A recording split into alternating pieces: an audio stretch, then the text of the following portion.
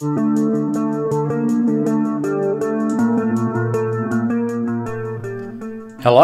and welcome back. In this episode, we're going to look at the pros and cons of downsizing. So sit back, relax, and let's figure out if downsizing is right for you. A question I get asked all the time is, Sean, do you miss your Africa twin? The short answer is no, but we're going to discuss the long answer and figure out why. When I decided to purchase my Africa twin, I was already into adventure riding. I'd done many adventure rides on smaller bikes like the Yamaha WR250R, Honda's XR650, Suzuki DRZ400, and a very well set up KTM 530. All these bikes had been set up for adventure riding, but I thought I needed something bigger. Hell, I even built my own adventure bike at one stage. If you are already considering downsizing, I'm going to guess there's something about your current bigger bike that you're not exactly happy with. I went through the same thing with my Africa twin, and the main concern for me was weight. Big bikes are great, but they do have their advantages and disadvantages. Let's have a look at those.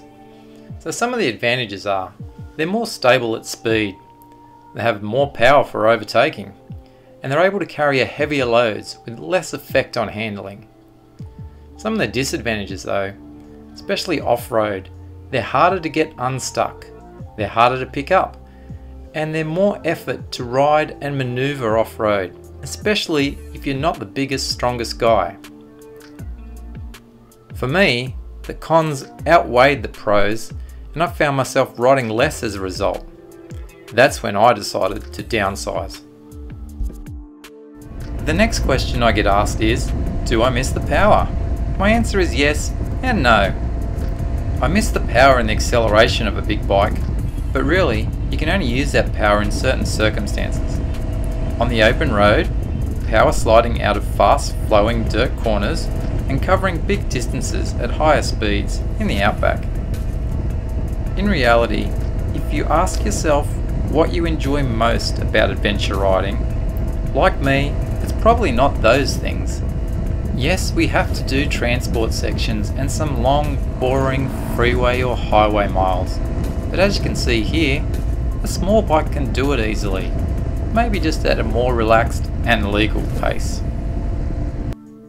Sure, when I spent 2 weeks touring the outback, I could have gone faster between towns on a bigger bike, but I wouldn't have enjoyed crossing the Simpson Desert on one.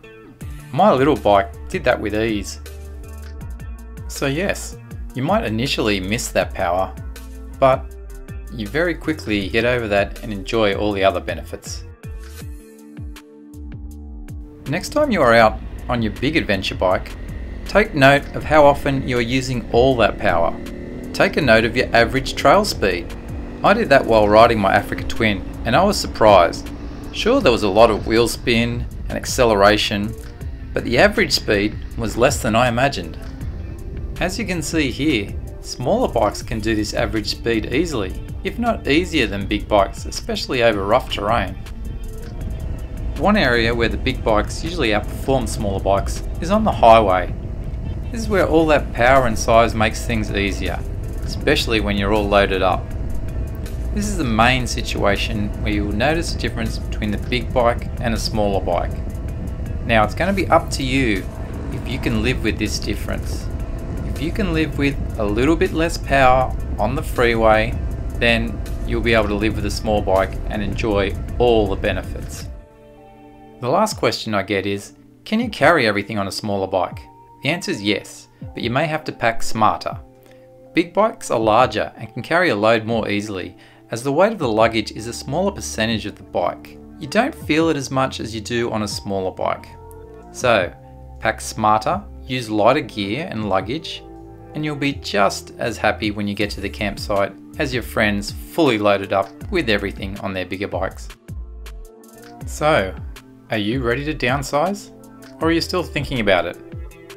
Leave a comment below and let us know why or what you're thinking about. Either way, we don't mind, just get out there and enjoy your adventure bike. Thanks for watching, and we'll see you next time.